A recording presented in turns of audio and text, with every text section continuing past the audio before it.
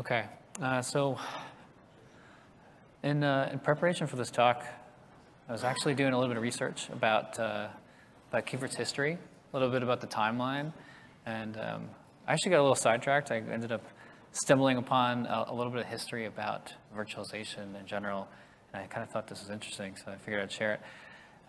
Virtualization, its concept, has been around a long time, and what I was reading is that virtualization in some form has been around since around the 1960s.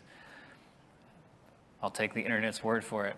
So it's been around a long time as a concept, and when you think about the idea of virtualization as a technology, and you put KubeVirt on the timeline of different use cases and ways to use virtual machines, it's kind of interesting to think about.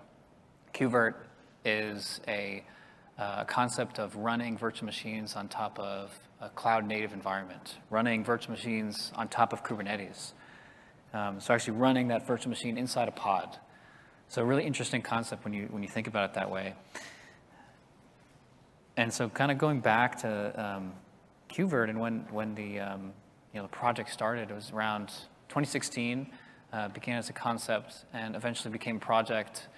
And over the last 7 years or so, this project has spent a lot of time and over this long journey to eventually reach V1, which is a really exciting milestone and accomplishment by the community.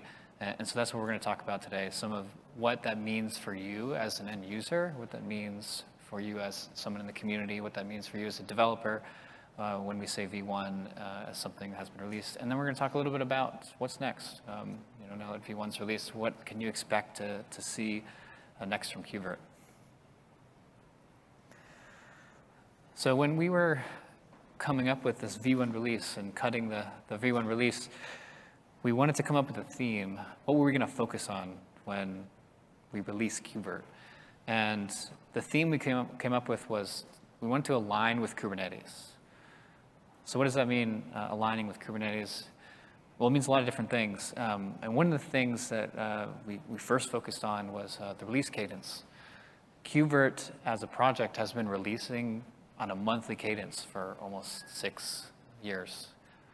And this made a lot of sense for a long period of time. If you can imagine, KubeVirt's got a lot of features it needs to develop. So there's a lot of maintenance, there's a lot of feature velocity that's going into the project. A lot of these features we need to get out to end users, we need to get the hands of developers, and so there's monthly releases with these features. So this went on for a long period of time, but in the last year or so, leading up to V1, the community was really focused on trying to stabilize these APIs, and so slowing the feature velocity a little bit. And so what we came to was, okay, well, Kubernetes has releases 3 times a year. So we can look to align in that sense that we can reduce the amount of releases we have. And this is really nice for a lot of reasons, for stability. I know as an end user at Nvidia, like we really appreciated this. This is, we can't really keep up with monthly releases from KubeVirt. We'd rather have it consume this like maybe once or twice a year and larger chunks instead of having to constantly upgrade and end up getting behind. So this was really nice and a really nice change for end users. And even Kubernetes, if you think about it, went through this. Even in the beginning, when Kubernetes started in 2014, the release cadence was a lot faster. And then eventually, even only as recent as like 3-4 years ago, it was 4 times a year. Now it's changed to 3 times a year. So similar progression that KubeVirt has gone through. And so now the important thing is that there'll be 3 releases a year, and they're going to be aligned with Kubernetes. So Kubernetes will release, and then there'll be a period of time, about 8 weeks, that KubeVirt will spend to then do stabilization and then eventually release, a cut of KubeVirt release. And so kind of in the same vein of aligning with Kubernetes, the other thing we wanted to do is create more SIGs. KubeVirt for a while had some SIGs, but we wanted to expand this concept, and for a lot of various reasons, like specialization, get some more ownership in different areas of the code base. And so we look to explore that concept as another concept to mature the project. And so we're going to talk a little bit about these. And so starting with SIG scale, this is an important concept, obviously, and in the world of virtualization and computing, we need to be able to scale, we need to be performant.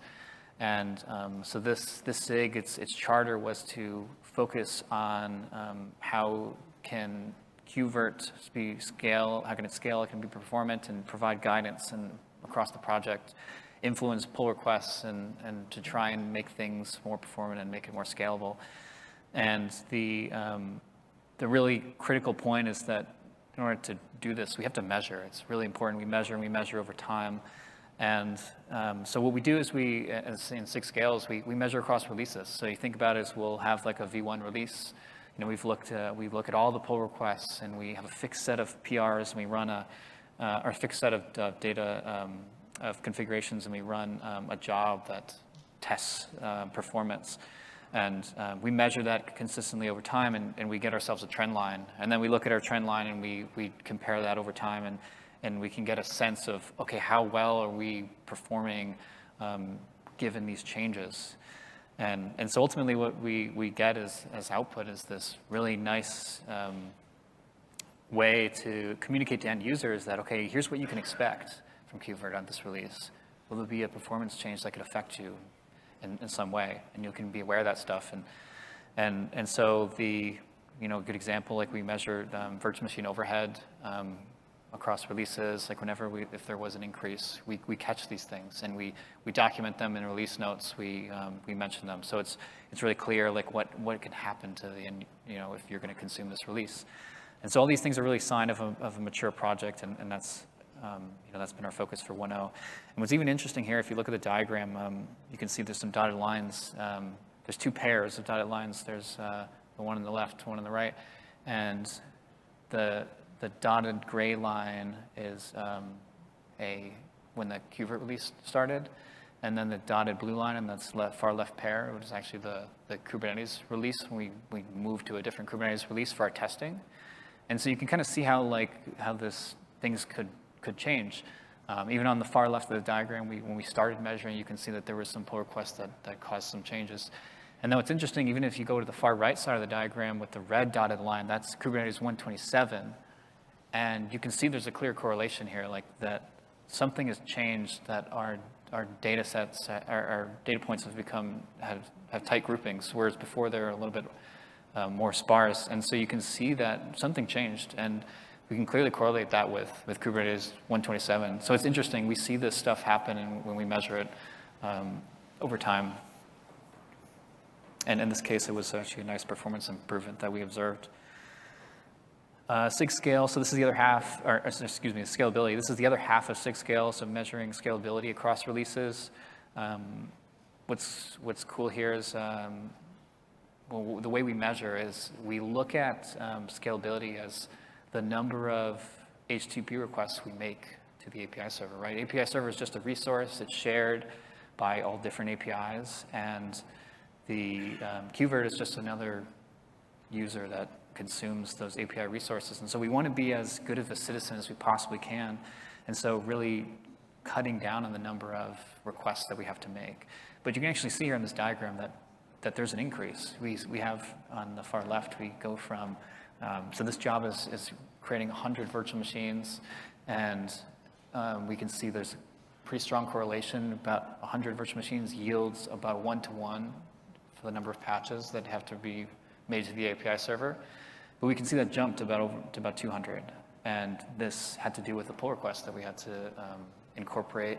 And so we had to make some trade-offs into actually bringing this in. And this was an important pull request, so we decided that, okay, we need to have this. But what's important for you as an end user is, like, you can see that you can see the trend line. You can see that, okay, here's what's changing, here's why it changed, and here's what you can expect. And here's the same thing you can see on the far right with to the right of the red dotted line, you get Kubernetes 1.27, and then our data set changed again. Now we've got sparse data points when we do our patches. So this is kind of cool because this is something that we observed from Kubernetes 1.27. Something, we don't really have an explanation for this, but this is one that we want to take talk with the Kubernetes 6 scale group to get an explanation on, because it's kind of interesting to see. And then SIG API. This is a fairly new API. A fairly new SIG. This is The plan for this this SIG is to review the API evolution of KubeVirt. So you think about like as new changes come in, as the API changes, new features come in, we want to make sure there's backwards compatibility. We're not going to be interrupting end users. You can continue to use these stable APIs, and you're not going to experience any major issues that would break you. Yeah, oops. It's very sensitive.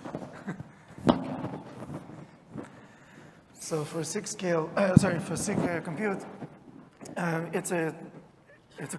basically the basic responsibility of compute is going to take care of all the compute features and traditionally the core features of of KubeVirt. So when we reached the V1, and yesterday we had a release of 1.1, we already had a lot of features. And what's common between all of these features? These are like mature features of like a virtualization. And some of these features were on our backlog for a very long time, and we tried to get to it, but I mean, a lot of things stopped us from implementing those. And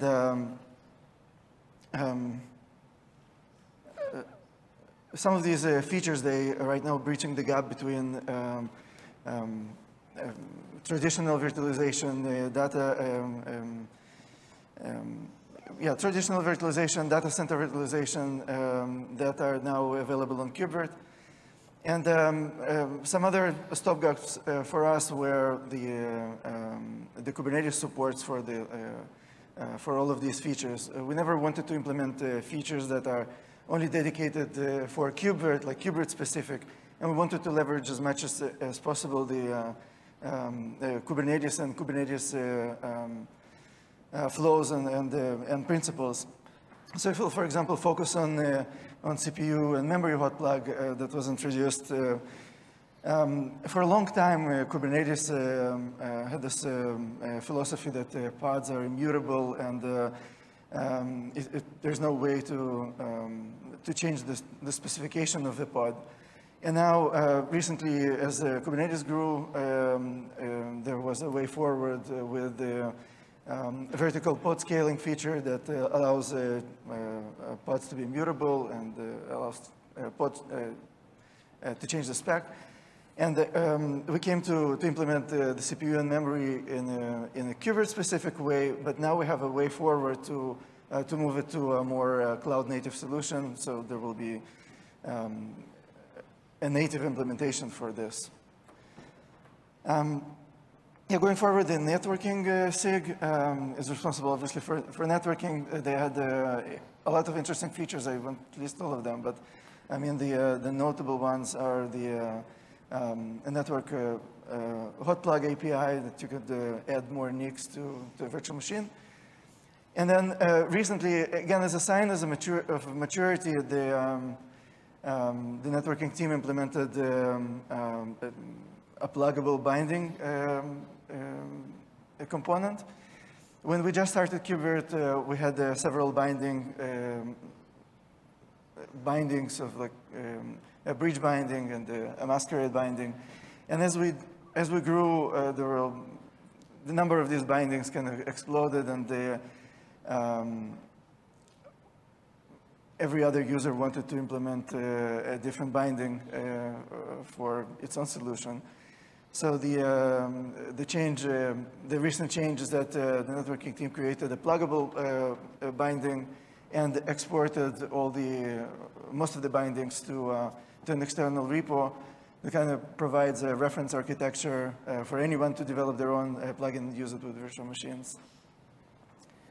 And then the storage had a lot of interesting features. Won't go over them, but one notable example here is the data volumes. How at the beginning, when we just started KubeVirt,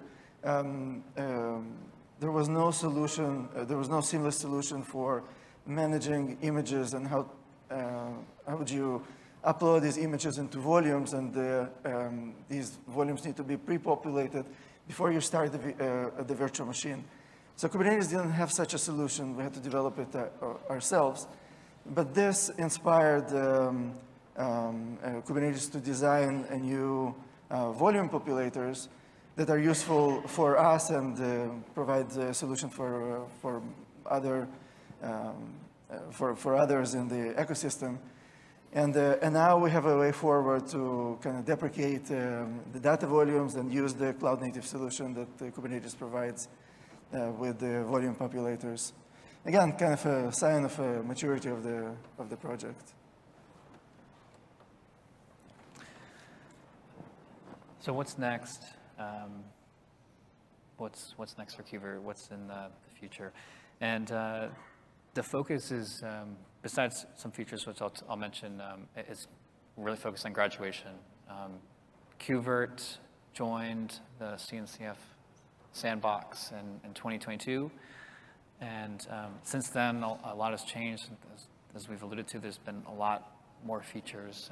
The V1.1 was just released recently with even more features. There's a blog out from the CNCF that actually goes through and talks about some of the features that are in there. There's more stability and a lot of exciting things for end users.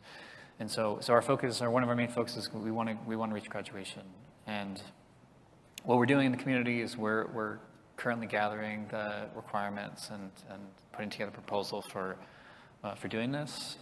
But what's really important is actually, from you guys, from everyone in the room, getting adopters. Like there are a lot of adopters out there. Like we hear about them all the time. People come up to us and they say like, oh yeah, we use KubeVirt, we like KubeVirt. But we don't always see is the public endorsement of it. And KubeVirt has a way to do this. There's just an adopters file. It's just a markdown file that the community shares. And people that use KubeVirt, we encourage you as an end user to list yourself as an adopter. And really, all it means is it just helps the project. It helps the visibility of the project. It shows that a lot of people are using it. And we always see it, like I said, we hear about it all the time, but we don't always see like some people wanting to add themselves as an adopter. And so if you do want to do that, please reach out to Andrew or Fabian, and they can help you with that, and adding yourself and mentioning yourself as an adopter of KubeVirt. And that will help with graduation. I mean, one of the things like, one of the requirements of graduation is having a lot of end users. And so, public endorsement these are the kinds of things that help get the project to graduation. So what else? We look at expanding SIGs. Like I mentioned, this important topic of SIGs and ownership.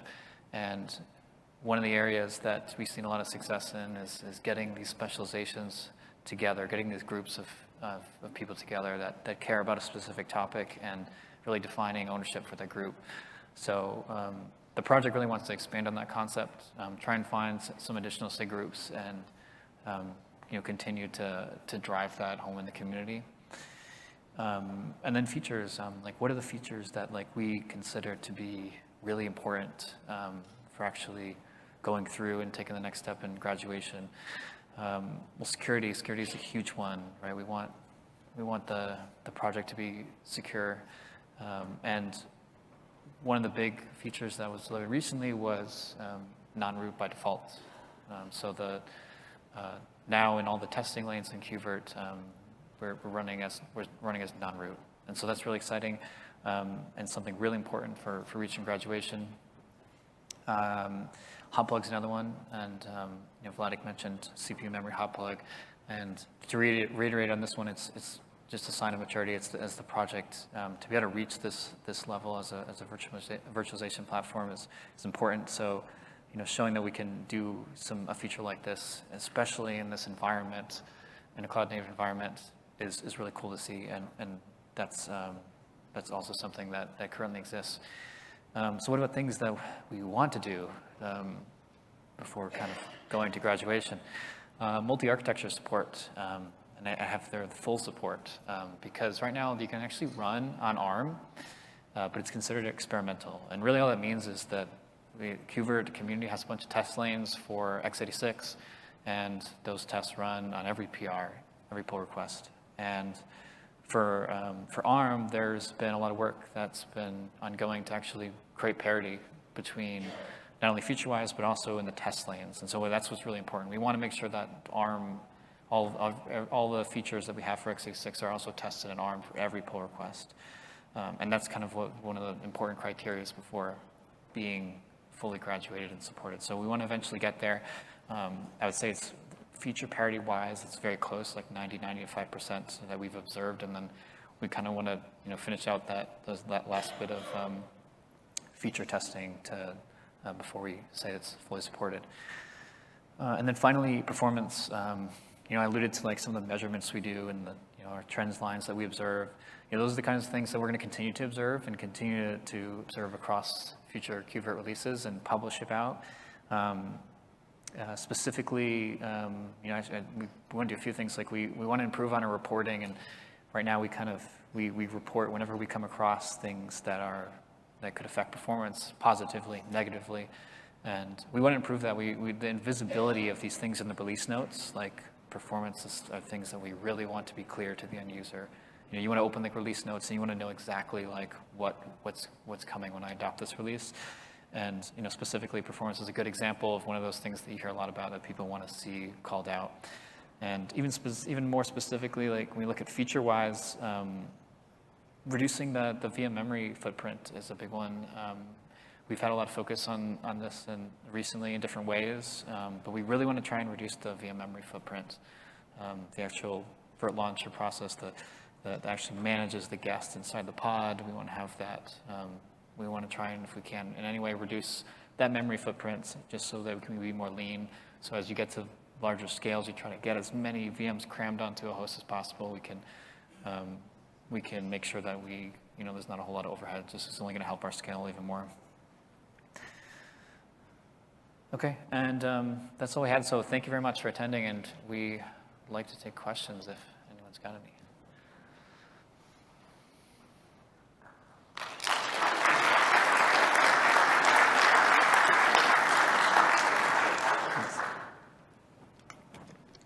So if you want, you can shout them out, or there's a microphone right here. Thank you, great talk. I have a question. What happens, what do you think about reconciling the idea of having VMs, sometimes big VMs over Kubernetes? Philosophy, microservices, big VMs. What do you think about that? So let's see if I understand your question. You mean like how, when you have like a virtualization, like you have a VM, right? You have your traditional app, and maybe you're thinking about running it in a pod, and you're trying to justify, should I run it in a pod or should I continue running in a virtual machine? That's what you're looking for?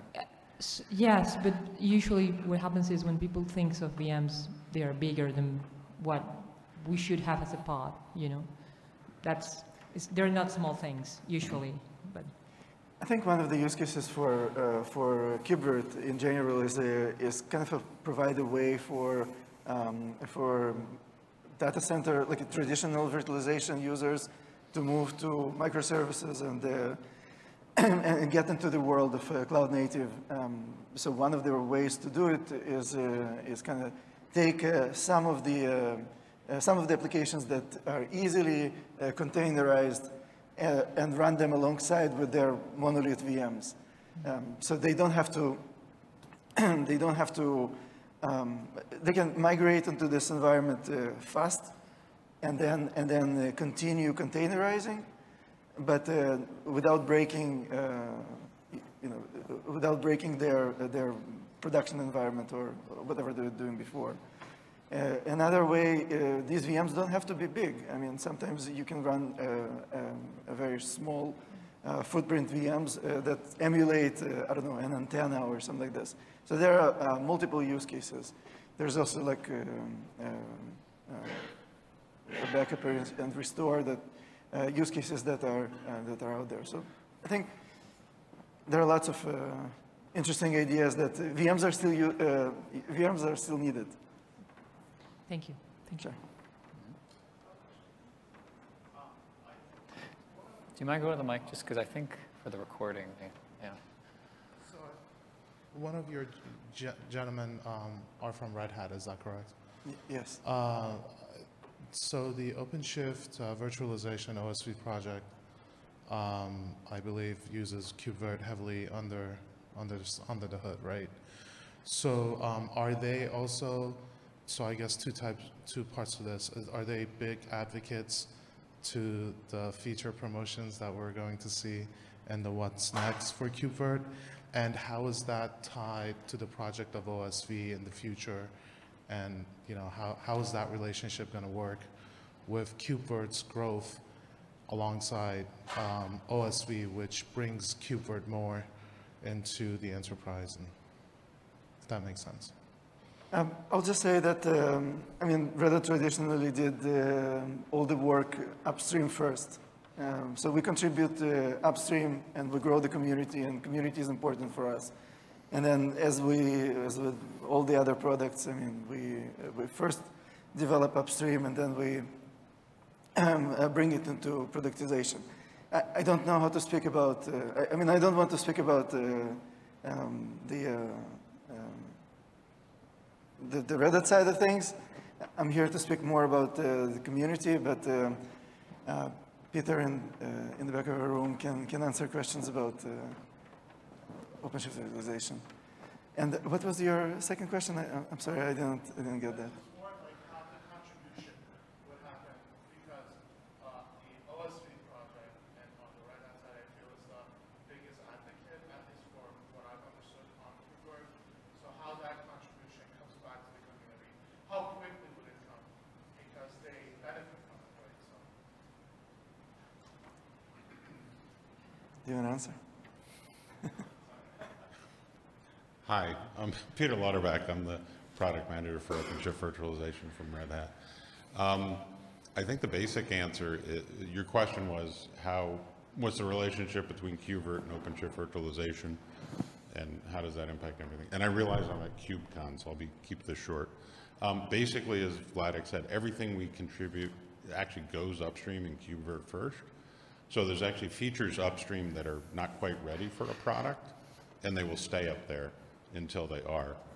And by the way, we're not the only people using KubeVirt in production products, right? So if you go, and this is where I'll take my Red Hat hat off, if you go see the folks over at SUSE, right, there's a version of Rancher, I think it's called Harvester, that uses KubeVirt.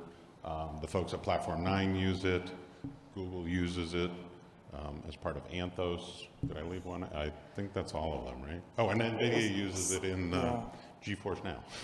Yeah, there are others like Civo. And yes, yeah, and actually some smaller service providers use it as well. So we are not the only ones, and as Vladek said, the more folks we have join the community, it's actually better for KubeVirt in general. So please, I'll take my Red Hat hat off, but yes, please help KubeVirt out as either a contributor or adopter. yeah.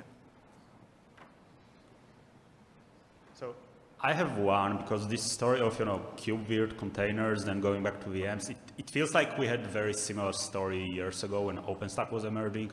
So we had physical workload, people were moving to VMs. At the same time, sub-product of OpenStack, like for example Ironic, they were supposed to give people using VMs still access to physical hardware. Now we are going to the next layer. So we are giving people containers, but we are giving them access back to VMs. So probably we all are aware of the fact that people are doing Kubernetes on top of OpenStack, on top of blah, blah, blah, blah, blah. So, you can stack it all together, and then can we somehow combine it all so that if you have a user who was doing OpenStack with Ironic to get physical servers, and now he's doing on top of this OpenStack Kubernetes with KubeVirt because he wants to do VMs, but at the same time he still wants to do OpenStack Ironic to get one layer below. Can it even work all together so that can you get a coherent ecosystem, physical stuff plus OpenStack or whatever you do plus KubeVirt so that you get it all using one platform? Or is the philosophy at some point that you are just saying, well, you are doing containers now, you are doing KubeVirt, you get VMs, but forget about physical because it's too much. Is there anything considered like this, or maybe there is no use case, or maybe people are not showing this use case? You know, what's your view on that? Well, I think there's, if I understand correctly, I mean, there is in the ecosystem like the Middle Cube project, like I might even use Ironic, like that does bare metal provisioning. Like I guess the way I look at it is, like KubeVirt has very defined use cases, and then like you like Kubernetes, you like pods, you like containers, you want to run pods, and you want to run containers, you like the APIs, whatever. And then, but you also like virtual machines. It's a realistic thing. Maybe you just want a kernel to sit because you got it in between you and your hardware, or because you've got untrusted users. Like there's a lot of good reasons like to think about it. And then you throw in, if you know, Metal Cube is bare metal provisioning, the same concept, like you can put it behind Kubernetes APIs. So I mean, that's what I would say is like, there are projects out there that, you know, when you kind of combine these things, I think you can get probably some of what you're looking for, you know, taking these three use cases together. Cool. Thank you. You're welcome. So I think the OpenStack Foundation has announced that they will make the control plane more into the like Kubernetes way of things. Is there any plan, like, you know, making the compute use KubeVirt instead of still the traditional KVM way? So KubeVirt uses KVM. Okay. I mean, we are based on KVM. What I meant is like you deploy a physical machine, then you put containers on top of it in the like, you know, on the compute node, like a Nova or libvirt, which still acts like, you know, a separate structure compared to the Kubernetes way. So is there any way we, like, you know, you guys thinking about, like, you know, making it Kubernetes way for the computes?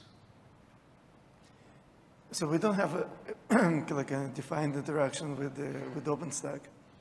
Okay. As part of our, I'm not sure what OpenStack does in that regard.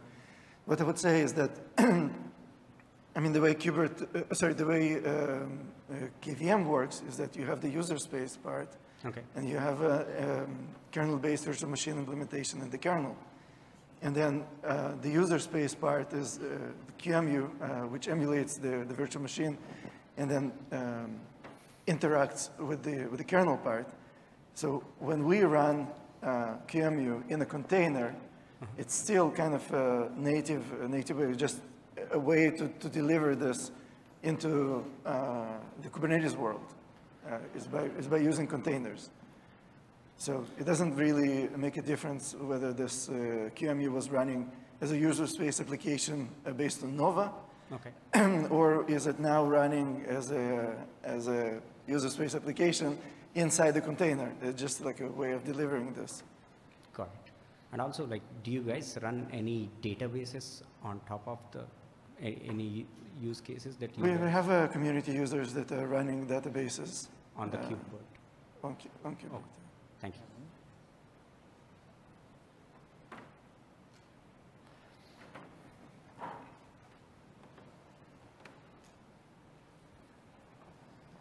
So in terms of stability and like production readiness, since it's based on like, you know, Linux KVM technology, do you feel it is as production ready as if we're using KVM today and we're just wrapping it with Kubernetes? Or is there a risk there, right? Because changing essentially your hypervisor layer can be scary for an enterprise that's already running. So I just kind of wanted to hear your comments on that. Sure, yeah, I think, well, I think it's an interesting question because if you think about technically what KubeVirt is, like we launched a pod, so we've got some user namespaces, we've got some processes in that pod, we've got a libvirt server, a little helper process that KubeVirt runs, and then we've got QEMU process. Like a lot of what you'll see when you interact with KubeVirt, it's like if you just use Virch on your laptop, like a lot of the stuff is there. But where you'd have some hard times with, and this is like what we've been talking about, like as we've grown as a project and as Kubernetes has grown, is the features that aren't as cloud native. And like Vladik mentioned, pods being immutable as an assumption in Kubernetes for a long time. So like how can you possibly change the container spec? How can you eventually edit the domain? Like, you can't do that. So like, we can't really vertically scale these things. So eventually Kubernetes changed. So my point is, where you're going to run into with this kind of thing is like when Kubernetes doesn't natively support a traditional virtualization feature, or doesn't have a way to do it, doesn't necessarily need to support it per se, but like has a way for us to implement it, then you can run into some challenges. But for the most part, like a large majority of features, like what we're alluding to, is that very mature features that you're seeing here that are listed. And these are kind of things that you see that for very mature virtualization platforms, but it's something that that over many years we struggled with to get, and we've gotten to this point. But you know, there might be a few here and there like left that you maybe are accustomed to or expect to work in a certain way that might be a little different in this environment. I would just add that KubeVirt is already being used by large companies that are running KubeVirt in production. And yeah, I think it's on one hand traditional virtualization features that are very stable and very well known. But in addition to this, it opens the door for combining these features together with the flexibility of Kubernetes and all the cloud native stuff that wasn't present in the regular traditional virtualization. So in terms of stability of these features, I think we're in the right place. Yeah, the short answer is it's stable. It's that you got to commit to the use case. If you really like Kubernetes and you want to run pods and alongside virtual machines, this is exactly what you want to do. This is where you want to go. There might just be like some interfaces that are not there yet for edge Might be a use few. cases. I can't think of some. Yeah, there are obviously challenges. I mean, but for the most part, like not you something see, we're not working. Yeah, you'll see like you can run it, because the thing about like you're no longer just like it's no longer just like KubeVirt, or it's no longer KVM just like owning everything and doing whatever it wants. You know, now we've got our API in front of that. It's like we've got Kubernetes and then we've got libvirt, and so we have to deal with the translation. And for the most part, it's really good translation, and over time it's gotten even better. But in some cases, like we kind of try and make it work, or like for different APIs. But the point is like that it is stable, and that you'll see the large majority of the features that you'd run, you know, today on your hypervisor, you'll see and get with KubeVirt. Thank you. You're welcome. Okay, we're at time. Thank you, everybody. Thank you very much.